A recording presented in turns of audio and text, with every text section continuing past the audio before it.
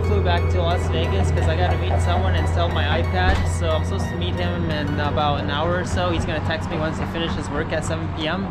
So I'm just gonna get my ride from the airport and then head into town. How are you? I knew Jeff for 10 years now. Hey, where'd you fly in from? We came from Charlotte and Centennial, Colorado airport and came back here. Wow. So you're enjoying the friendly skies, huh? Yeah. That's what United says.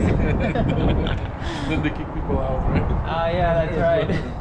Little child didn't want to wear a mask.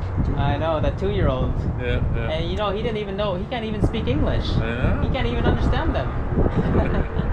Anyways, so let me know next time you're in town, okay? Alright, Jay. I gotta meet this guy to sell my iPad. I'm gonna sell him this.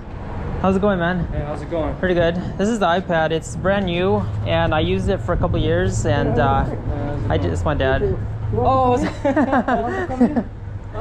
no, it's okay. You sure? Yeah, yeah, we'll go in. Check it out real quick. There's a seating area somewhere. I'm just kidding. Yeah, you're over here. You can go to a telephone place.